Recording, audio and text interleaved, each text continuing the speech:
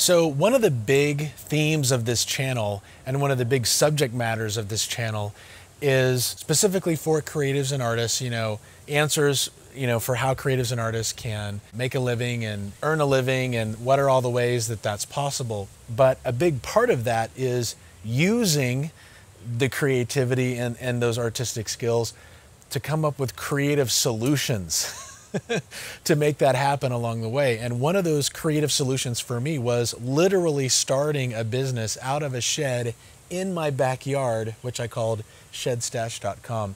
This is a stage that I would make videos and bring a friend and we'd do a little show and sell the stuff and make videos and have fun. And there's just so much that I've done with this, and it's been a lot of fun. But today's video is about continuing on with that creativity and asking what if, in the form of, hey, could you actually have a shed in your backyard that doesn't have AC, that doesn't have any heat, and put a laptop in it and run that laptop out of the shed? Like, for instance, there was one point where I was going to be using the shed thinking I was going to be ringing up and making sales in there and having, I literally would have customers come here and sell things in person, and I've since changed that around. But that was something I was experimenting with, and so I wanted to find out, hey, could you actually buy a laptop, put it in there, and would it survive? Would it survive the weather?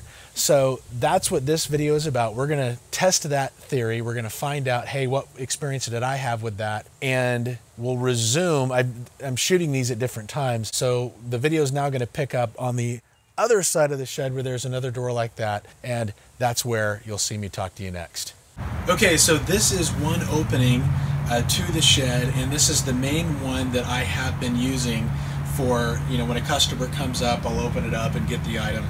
And the way that I have used this has changed over time as I've kind of figured out the best way for me to do things. And currently it's really become storage. There's basically just a bunch of shelving in rows back here. And so this is like a lot of the online sales, when I packed up the items and they're waiting to be shipped.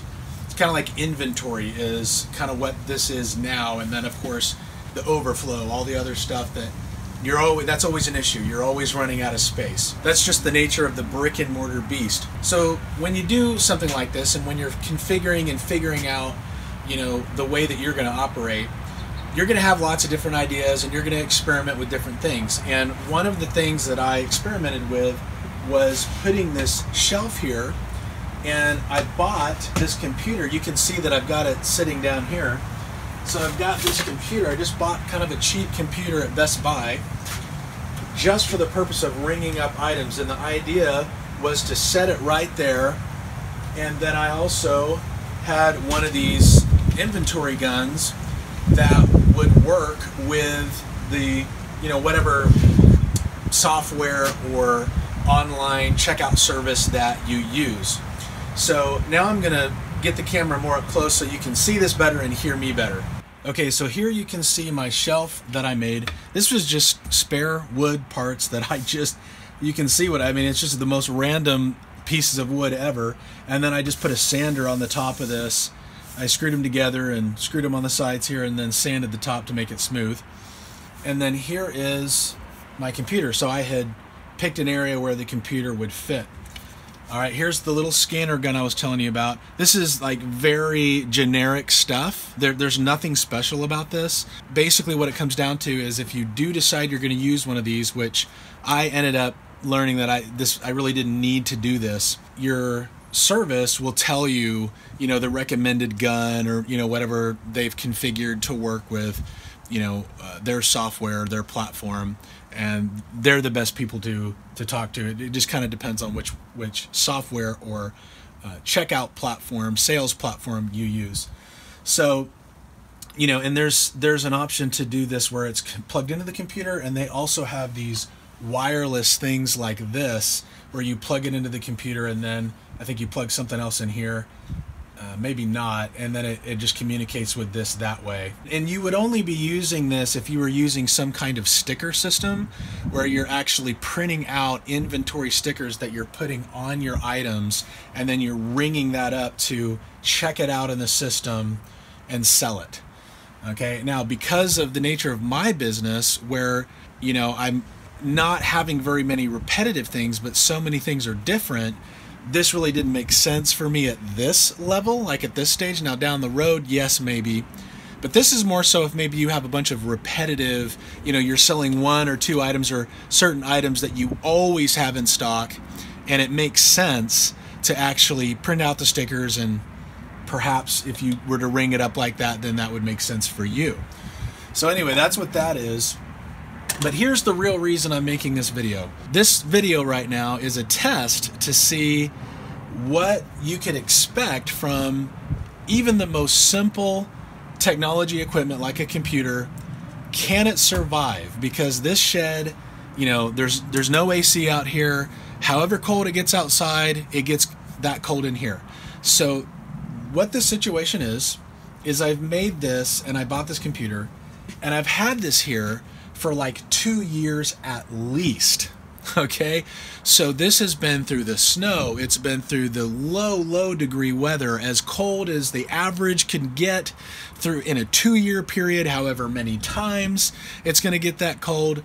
This has been through it, right? So what we want to find out is, will this work right now when I turn this on? Because you saw how I moved it from this shelf. I literally did not end up using this. I bought it, I didn't end up using it. Only a few times did I use it out here, but it's been out here in as hot as weather as it can get and as cold as weather as it can get. So this is going to be interesting. Now, my computer in my garage has done fine. All my tech stuff in my garage, as low as a temperature can get in a garage, that's all been fine. Now we're going to find out if that's also true if you were to set up something like this in a shed building like this. So I'm going to plug this in. And I never really use this much, so you're probably going to see me goof around with this a little bit to even kind of understand or try to remember how this thing worked. There we go. Okay, here we go.